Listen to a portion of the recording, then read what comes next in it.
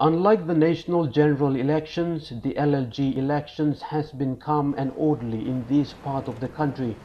About 180 police personnel were dispatched to 135 polling sites and 22 counting venues to police the area and diffuse tensions if there are any. 5 mobile squad personnel will be deployed in Pomio as response unit, and 10 will remain here. They will be as response unit to cater for Kokopo district, Gesel and Rabaul district.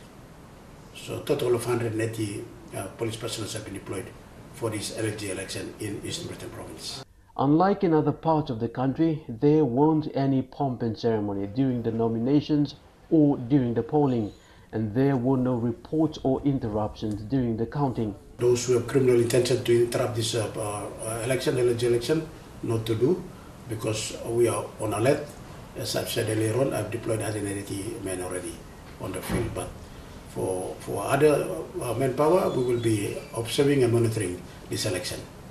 Like in previous elections for the third tier of government, those who ran for election stood on popular promises, such as improving basic service delivery and improving law and order in communities.